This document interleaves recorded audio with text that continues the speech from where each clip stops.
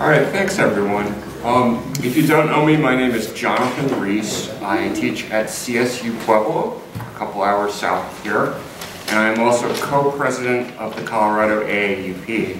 I was just bragging in the car over here that I will manage to get through the entire day without having to say anything. But it turns out that I got here before a close personal friend of mine was speaking. So I wanted to just take the opportunity to introduce you to him. This is Jonathan Poritz. He teaches math at CSU Pueblo. But he is also, besides being an accomplished mathematician and accomplished computer scientist, he wrote a book, which is available over there. It's called Education is Not an App. He wrote it with me. And I can say that the best testament that I have to what a great guy he is, that we managed to write a book together and he only tried to kill me twice. That you know of. That I know of, that's true. There might have been a few unsuccessful attempts, but he is truly a man of letters in the broadest sense of the word, and what he's going to be talking about is sort of the theme of our book, which is the influence of technology on higher education, particularly the labor and academic freedom implications. Ladies and gentlemen, Jonathan Poritz.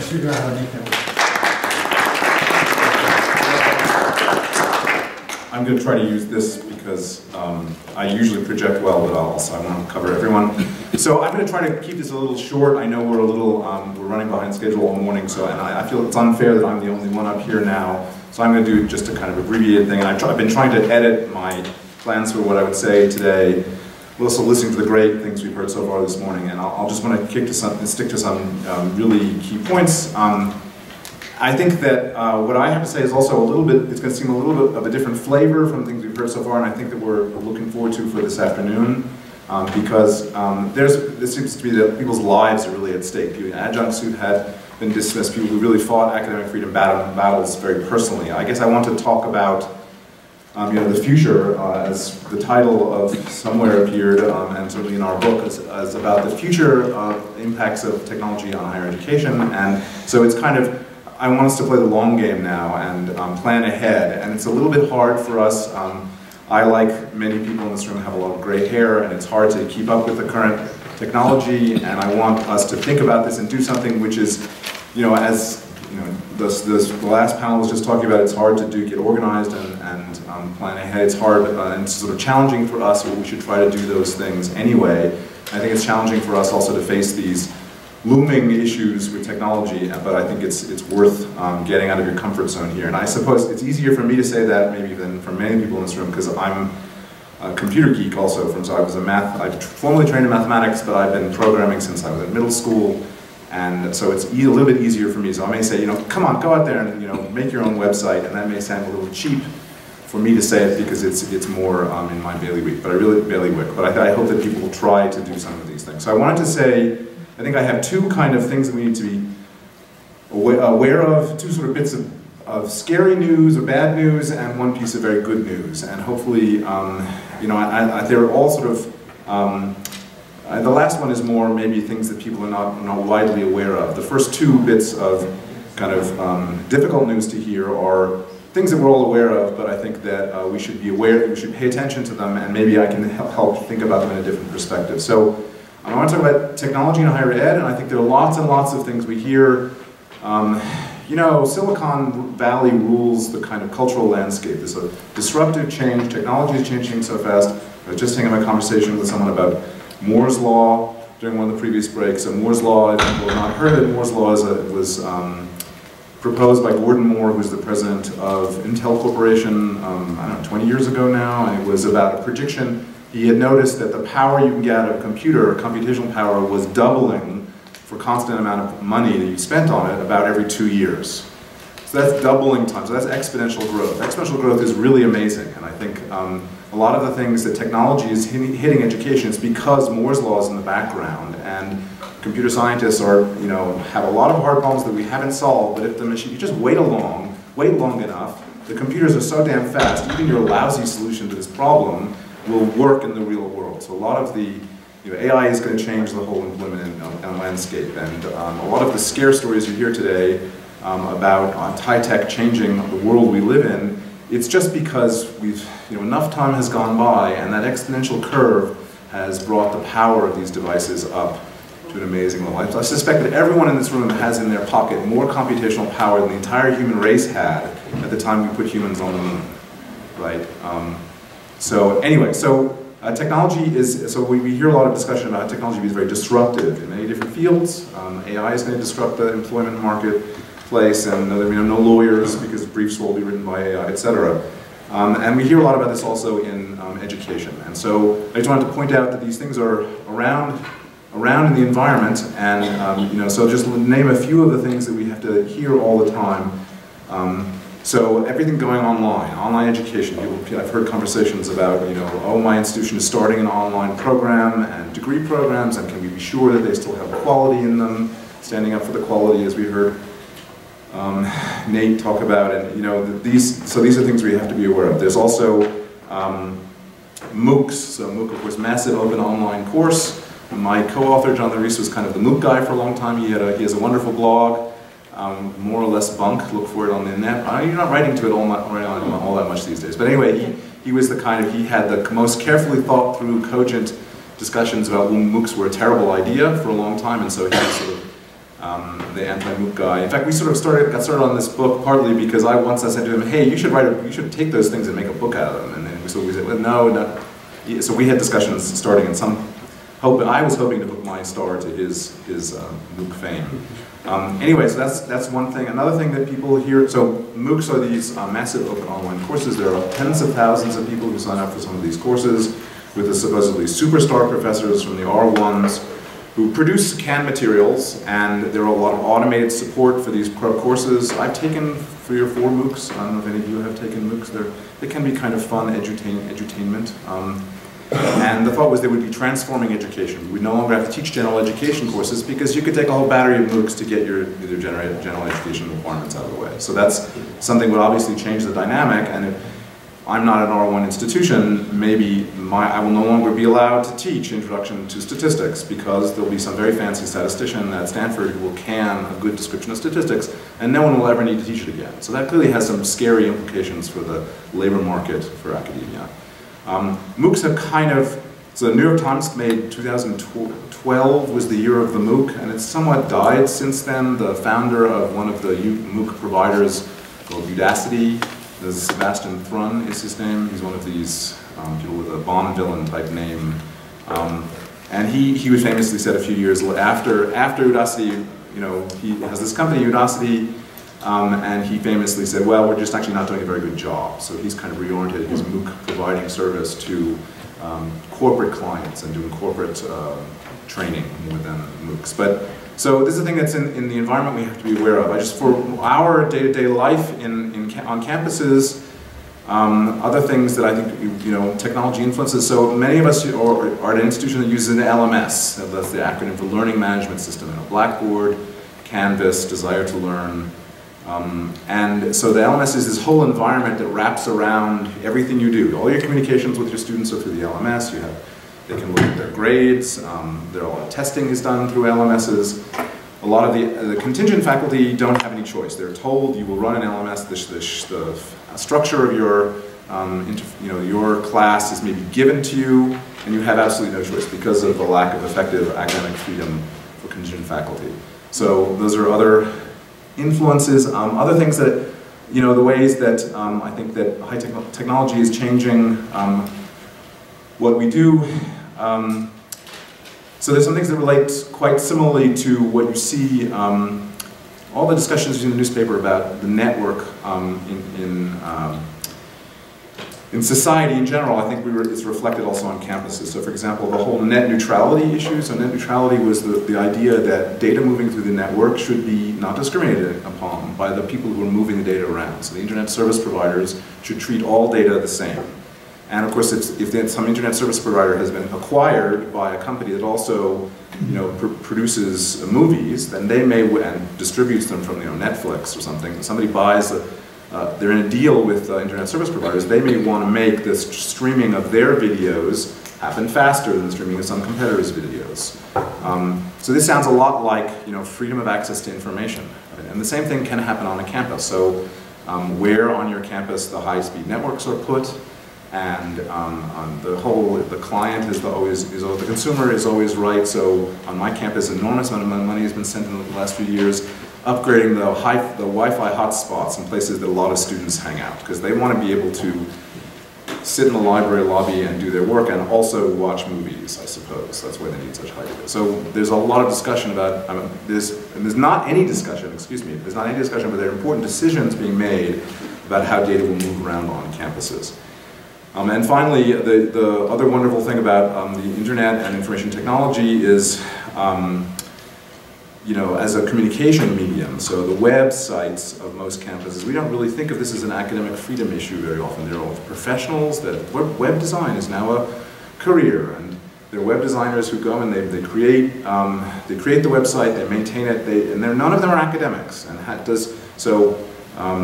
does that not have a little bit of impact on our existence in the public sphere as doing our job if the face we present to the public sphere, to our students, most of whom get everything they know off of their little pocket distraction rectangle, that if that's designed by someone who's not at all an academic and there is no mechanism for academic input to the campus website, that's a weird thing. So I'm trying to say that all of these things that are happening now, they're disruptive, they're changing many of the modalities of what we do, and I think that they all have an academic freedom component that we tend to do. We're just kind of letting the zeitgeist kind of roll by us and not get upset. So I don't know anyone who is even 1/100th as upset as I am about the fact that my campus website has no faculty input on it.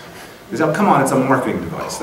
It's a marketing device, but once we get the students on our campus, they go to that damn site 100 times a day to get information about what's going on our campus. There should be a faculty member who has input on that. It's insane there isn't. And no one even seems to think it's an issue. The LMS, someone has, the LMS, my God, if you look at the 1915 declaration of the AAUP talking about what is academic freedom, the academic freedom's core role has to do with our scholarship and our pedagogy. If the way I communicate with my students today is entirely through the internet. They get readings off the internet, they log in, they do quizzes, they fill out little homework assignments and everything, all through the LMS. That is absolutely within the core of where academic freedom, where the rubber meets the road in academic freedom. And people tend to, on our camp, faculty tend to say, oh, I don't like our LMS. It doesn't, all the buttons are on the right side of the windows, I want them on the left side. There are some arguments, but they tend to be very, practical but not principled. The LMS decision is a decision of how we instruct our students. It should not be in the hands of the administration. It should be in the hands of the faculty, and the design of the website, the design of the LMS interface should be all in the hands of the faculty. If there are people who are professionals who are brought in to help build these things, then if the faculty need to be their bosses, and if not, that is the absolute spectacular failure of academic freedom. In our fundamental role as educators, that's where the communication is happening. So people don't seem to be very upset about this at the moment, but I think we should be upset about this. So one of the reasons I think we should be upset about this, let me say a tiny bit about the internet itself. I think that this is a metaphor, or I don't know, a way of thinking about the internet, the rise of this technology happening so quickly because thanks to Moore's law that people are not quite aware of, but the internet is a neoliberal dystopia. And we don't, we think of it as kind of, oh, it's cool. I can look, I can get the fastest way around to LA by going to Waze, and I could pay for parking here on this campus if I had the right app, right? So we think it's extremely convenient. It's extremely convenient, but it was, so a little bit of the history, the internet, the internet was a product of mutual assured destruction, the Cold War. The internet was designed, the whole structure of the internet was designed to resist first strike by the Russians, right? It was a new way of moving data around the country, better than phone lines with trunk lines that they could bomb Chicago, and the president in Washington couldn't talk to his silos in Nebraska because all the phone lines went through Chicago. And then they made this distributed network where the packets move around, they try and get closer to their destination, and even if Chicago's gone, the instructions would tell you will get to Nebraska. So the internet was born in a moment of horrible global preparing for global catastrophe, and it had its adolescence in the sort of post-Reagan Thatcher neoliberal moment, right? Think about what we do on the internet. So it's important to stop for a moment and think about every service you use on the internet is a capitalist neoliberal nightmare. Every single, just stop and think for, so everyone goes to Google, you know, a dozen times a day, right? So here's my analogy with this. Imagine that in the real world. Google's a search engine company, right? Actually, Google's not a search, Google's a marketing company, right? Their main business is not searches.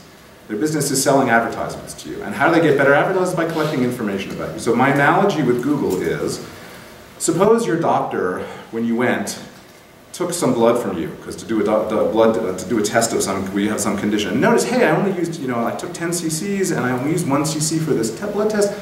9 cc's. If I collected that from 100 patients who came into my clinic this afternoon, and I have a couple liters of blood, I could sell it to the Red Cross. The Red Cross makes money from selling blood. If you ever get a hospital bill, the units of blood that you have used come from the Red Cross. If we donate to the Red Cross, they sell it. So suppose my doctor joined all of the little bits of leftover blood and say, hey, this is a good business for me. And suppose they started assigning, offering more services to me, and maybe even not even charging me for certain medical services, just as long as I would take blood tests when I come in. And then they say, and I sign a little thing I'm not paying attention to, they get to sell my blood. This is exactly what Google does. You go there, they provide some cheap service, it costs them fairly little, and they suck your blood. On the internet, your blood is your information, and they sell it to people. Right? Their business is sucking your blood and selling it. The same thing with Facebook. Right? So all of these, and one last thing, the reason the word app is, education is not an app is in the title, but I loathe the word app. I was programming as a geeky little middle schooler, and I wrote programs, not apps. There was people started writing apps. Why do they write apps? App is a faster modern word for program. What's the difference between an app and a program? An app is a program that runs in some little controlled environment, like on your iPhone. You know why apps work? So these wonderful apps on. So many people have very similar apps on their iPhone. I have a scheduling app. I have a calendar. They all have very similar features. They have a little graphical window. They have a little typing interface. They all do the same damn thing. Like I just do it through a browser, but I have an app for every separate thing. Right? On my campus, they're trying to get me to install. I don't have a smartphone because I'm paranoid, but they wanted me to have a smartphone install the Blackboard app on my smartphone. I can get to Blackboard on the web. Why do I need to have an app? The difference between an app and a program is an app is a program that you don't control. Right? It's my machine. I bought it. I should control it. And this is back to the issue of academic freedom. We are scholars. We should control the devices that interface with our students, that collect data and sort data and process data for our scholarship, for our service. And if you're using apps, the point of an app is to do some stupid functionality that any damn simple program could do and steal your data and give it to the owner of that app. Right? And if you have an iPhone and you use apps on your iPhone, every purchase you make in the App Store, 30% of that profit goes to Apple. And within the app, if you have the Barnes & Noble app and you buy a book at Barnes & Noble on your iPhone, 30% of the price goes to Apple. So yeah, the point of it, every time you use the word app, you're saying, I want this fantastic service, and I would like for you please to bleed me while I'm getting the service from you and sell my blood. Right? That's what an app is, the difference between an app and a program. So I hate the word app. So we need to be aware of these things happening, on this sort of neoliberal dystopia going on the net, and it's just because people don't, it's a little abstract. And so, the fact that they steal all this information from me, is abstract enough that people don't worry about it. If they came into your house and stole things, the whole thing about fake news, right? Facebook is providing a platform for people to talk, okay, share information. If that platform was on a soapbox in the city square, and they stood up and they said horrible, racist, inflammatory things, someone would shut them up, right? Or if it was on a campus, there would be all the complicated discussion. I should defer to our fire colleague about what you're allowed to say and when you say it, but there would be discussions of it. Instead, it's the neoliberal nightmare, right? Facebook one's going to make money out of us talking to each other, our social relationships, and no one should step on that. No one has the right to tell them not to make money how they see fit. Apparently, is the view we have towards the internet. Anyway, so I want to say that these are all, when you put them in the context of a university, they're all academic freedom issues. Who controls the information, who controls the distribution of information. When you get a Blackboard site, on your campus or Canvas or some other thing, who owns that? Who owns the intellectual property there? The contract with Blackboard is very ambiguous. If I wrote a little program to keep my students' grades and they would have to log into the internet to look at their grade, if I wrote a little grade book, I would get in trouble with my administration because of FERPA. But Blackboard does it all the time. They don't care. Somehow they're indemnified against FERPA. That's weird. So there are all sorts of things that we are letting this change happen around us and not paying enough attention. And it's all academic freedom issues. And I wanted to say one little bit, so I want to finish super quickly. There's a bit of good news here, which is that in the midst of this neoliberal nightmare, which is the internet, there's a weird bit of thing which people think is kind of strange. I had a colleague of mine telling I used a piece of software called TEX, T-E-X, to typeset mathematics, and all mathematicians use it, and many physicists use it. And it's a completely free piece of software. It's a very fancy piece of software, beautiful things. What I produce looks like it came out of a textbook. In fact, I've written several textbooks using this, and they look beautiful. And a colleague in the office next to me was saying, oh yeah, this professor uses TEX. Isn't it amazing? It's a really fancy piece of software, and he gets it completely free. So people probably heard of free and open source software. Free and open source software is not some weird thing that hippies do. It's what we all do. It's called the scholarly project. It's called the scientific method. If I write a scientific paper, I don't say, I've discovered this great new thing. I'm not going to tell you how it works. You tell people what you discovered, and you tell them how the reasoning or the chemical process, if it's a physical science, you tell them exactly how to replicate it. That's like giving someone a program and giving them the code so they can do it themselves and they can modify it themselves. So open source software is nothing other than the academic scholarly project done in software. So, and the good news is that has been thriving in the whole time that this neoliberal nightmare has been going down. And someone was talking about monocultures. Most people use either Apple or Windows. There's a huge software monoculture which has it's susceptible to disease, viruses. There are hundreds of thousands of viruses, and this open source software stuff produced by people that we all have a lot in common with. They produce their scholarship, their code, and they publish it. That's what the scholarly project is. And it's better than commercial software, and it doesn't suffer from monoculture kind of issues. And so the good news is there's great stuff out there that we can do all of the things that people are trying to convince us to do with their proprietary apps that steal our information and sell it, and that don't give us the freedom to teach our classes the way we want. We can do it all if we just bother to learn how to use free software instead. So people call it open source software. The better term is actually free software, for reasons I could go into. But so what I'm saying is that I hope to rattle a little bit of people, think a little bit about the next time you do some service on your campus. Maybe they shouldn't have the right to tell me that I can't use the software I want, because damn it, academic freedom. I get to do what I want to do as a scholar, and this is a vital part of being a scholar. And so I think question that. And if you're afraid, well, if I question this, there's no alternative. The answer is there are tons of great alternatives. They're all free. They protect your privacy. And they're not kind of shaky weirdos that some, what was it Trump said, some 400-pound person in the basement produced. It's not, there's really high quality stuff. So most of the internet, most of the web pages you have ever looked at are served to you by a piece of little software called a web server. The most common web server on the internet is called Apache. It's free, it's open source, it's free. So much of the backbone of the internet is actually based on free software because it's better, just like science is better than alchemy.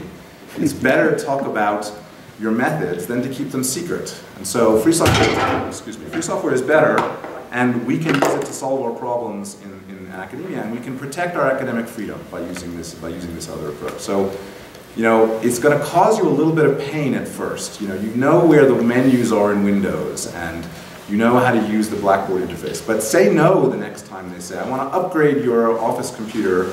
Say, no, don't let them change your Office computer with some new thing, because you should decide if you want to change the way you would talk to your students.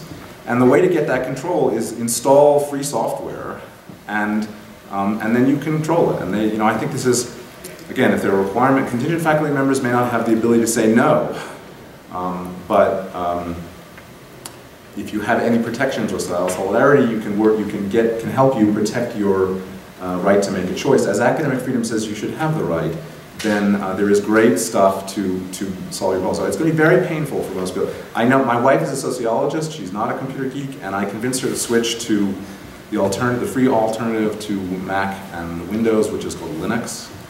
And it was a little painful for her at first, and now she has not had to change the interface. You know, we've gone, since I got convinced her to do that, Windows 10 came out, and you know, well, now I got to learn all the new different interfaces and everything. She changes things when she wants to. So yes, you go through the pain once, but then from then on, you have control. So anyway, two pieces of bad news: that the technology is coming into our campuses, and it's really scary, and that the backbone of this technology is a neoliberal dystopia, and don't let anyone tell you better anything other than that. And the one piece of good news is that we have something we can fight back, and something that will sound a little weird in the neoliberal worldview, because it's all free. How could they get away with giving it to me for free? Well, I publish papers, and I give away the proofs of my theorems in my papers for free. And so exactly the same way I get salary, even though I'm giving away this intellectual property of my research. That's what makes free software work. Anyway, so that's all I wanted to say.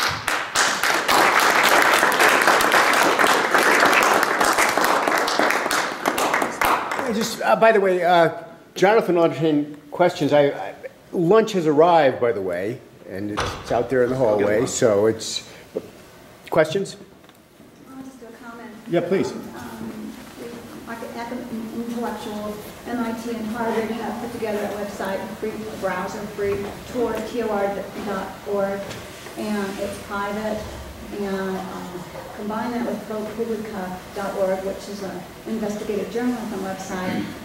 There's also on Tor, I think it is, a list of all the journalist publications and their passwords, which are all it's all very protected and very safe. Go to Tor as your browser. Yeah, so Tor Tor was originally developed by the U.S. Office of Naval Research, and then it went out and came out, and now is open source and everything.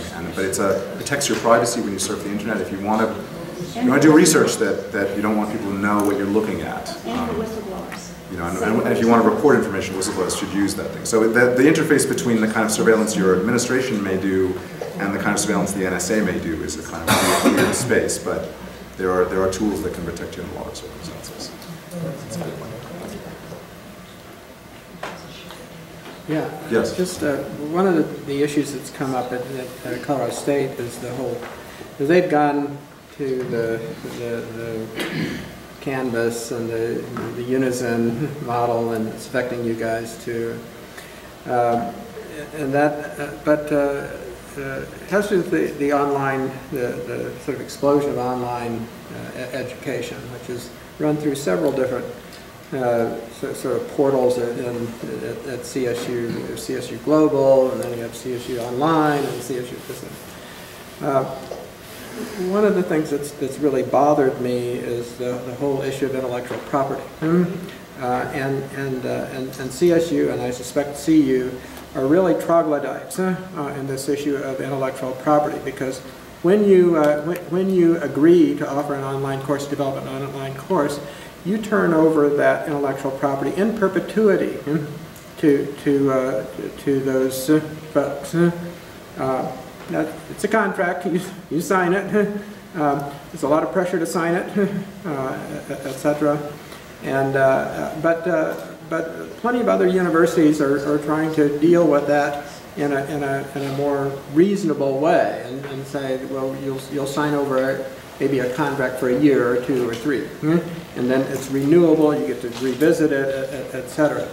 Have you thought about that whole issue of intellectual property? And do you have anything to say about that, Jonathan? Well, I think that's actually, one of the MOOCs I took was a MOOC on copyright law. Harvard was running a MOOC on copyright law, which was a lot of fun to take. And it's a little bit scary, but it's fun to look into. And I think the interesting thing, the point to keep in mind for faculty when you're thinking about these issues of intellectual property is that if you spend the time to read a long article or even a whole book on intellectual property law, you probably are more an expert than your campus lawyer.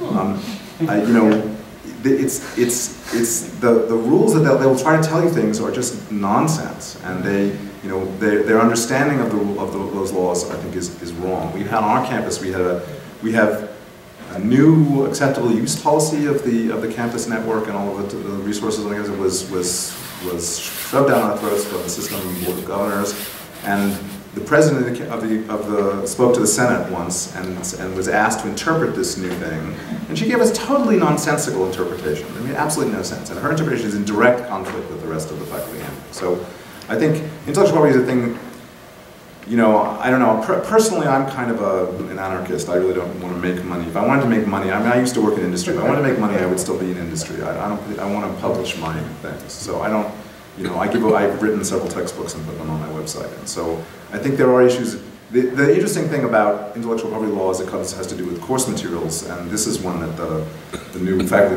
majority should pay attention to, is that often the rules are specifically written that any course materials produced by contingent faculty, or automatically they have no intellectual property rights. So automatically, tenured faculty, tenure-line faculty tend to have some standard.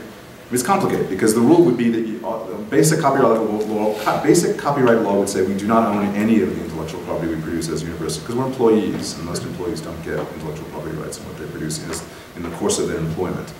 The standard thing at universities, as the tradition, and it's written into most faculty handbooks, is that no, we get the intellectual property right of our textbooks, our research work, patents, things like that. And then there are specific writers that go the other way. Maybe for a patent, they get the right to 10%, 70% of the income. And now you're saying these online materials, there are details that we should be paying attention to. And whatever the hell the rule is, it should be the same for the contingent faculty as it is for the tenure-line faculty. And it is almost never the same.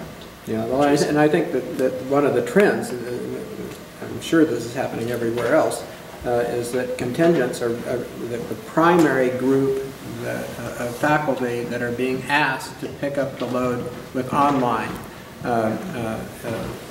education. So, Jonathan, you know what? The point that you made really resonates really strongly with what's going on at our university at Metro State. We have had this proliferation, and our faculty senate, a few years ago, did finally get these things written in where you have to. It is not automatically owned by the school and so on and so forth. But one of the bizarrest things that's happened as we sort of go through the second generation of this is all it takes is one faculty member, tenure track or tenured or adjunct, to sign away that right.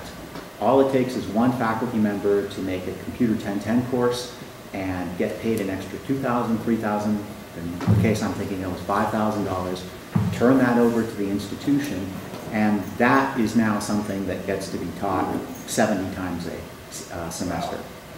So with all the protections that we work through and all of the money that we actually spent individually as lawyers and the ground that we held for 2 years to put that information in there, all it takes is one person to say, I am more than happy to sell my intellectual property. I have the right to do that because it's mine.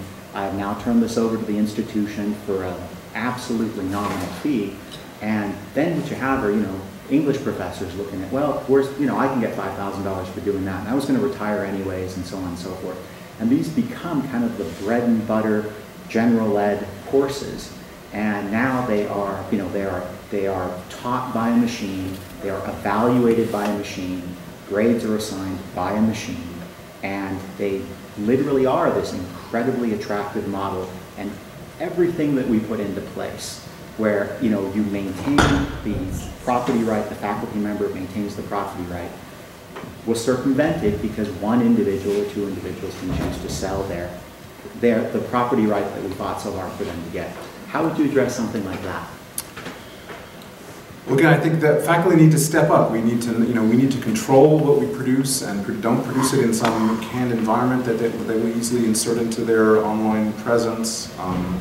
That's it. I think it's a bait and switch, right? You're right. The people who are very vulnerable were easily persuaded if they're about to retire or if they don't have protections of tenure or Or in but this case, they actually got extra money to do it. Yes. Specifically a contract that said you were developing for the school. So there was no question as to what was going on. I mean, but I agree, but we're being played, right? So, Yes. I mean, we're being, they offer wonderful suites to tempt us. For example, I spend more time than I spend talking to my family. I spend grading homework sets. And wouldn't it be wonderful if that were automatic, right? And the publishers sell these automatic grading sites, and they're now even appearing in the humanities, right? There are automatic assessments of essays, right? I just read an interesting computer science article about checking, automatic plagiarism detectors can find these things, but then there are programs that can take an automatically generated essay and perturb it just enough that the plagiarism detector doesn't detect it. But they offer us this wonderful bit of suite. You're not going to have to spend those hours grading. Just lose control over your course. And just deliver something. I mean, it's just nonsensical. I mean, there is no way that automatic grading is the same as me. If the automatic grading were the same as me, then the Turing test would be satisfied. That machine would be as smart as a human. Right? It's not. So I don't have a good answer. I think they tempt us with wonderful things and money and saving our time, and we have to say no. And the same thing, we have to do a little bit of work. I mean, it's easier for me. I apologize. I have this elite status that I've studied computers my whole life. But everyone in this room should spend a little time to learn something that is not under the control of your employer. I mean, if you want to organize, for example, your email is run through the campus servers. You really think that they're not looking at what you say? I guarantee they are. Even if you run some other app on your Windows installation on your desktop in your office, they control the Windows installation on your office. You tell me they're not watching the keystrokes you type? They are. I will tell you, they are. So if you want to organize on a campus, don't use the campus communication service. And the only way to control it yourself. And the good news is there's lots of very commune-free software to do it, and do it much better, protected by, really protect the same privacy that protects whistleblowers that turn in the Panama Papers, can protect you organizing your adjunct union, right? But take advantage of it, spend the time to learn it.